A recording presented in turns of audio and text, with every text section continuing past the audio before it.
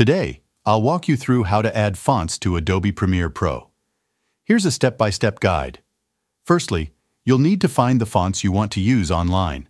Once you've found them, download the font files to your computer.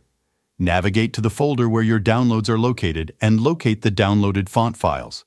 These files may be in a zip folder, so double-click to open the zip folder. Inside the zip folder, you'll find several folders, one of which will contain the actual font files. Look for the folder labeled Fonts.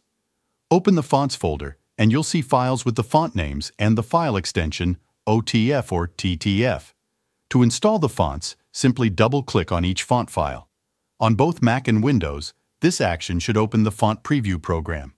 Once the Font Preview window opens, locate the drop-down box and select Install Font. Repeat this process for each font you want to install. Now let's download a font as an example. Once downloaded and installed, the font will automatically be available in Adobe Premiere Pro.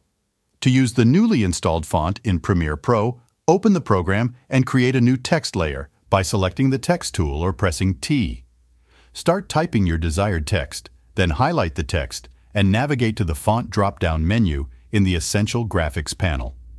From the drop-down menu, select the newly installed font. You should now see your text displayed in the chosen font, and that's it. You've successfully added a font to Adobe Premiere Pro. Now you can use your custom fonts to enhance your video projects. Thank you for watching, and I hope you found this tutorial helpful.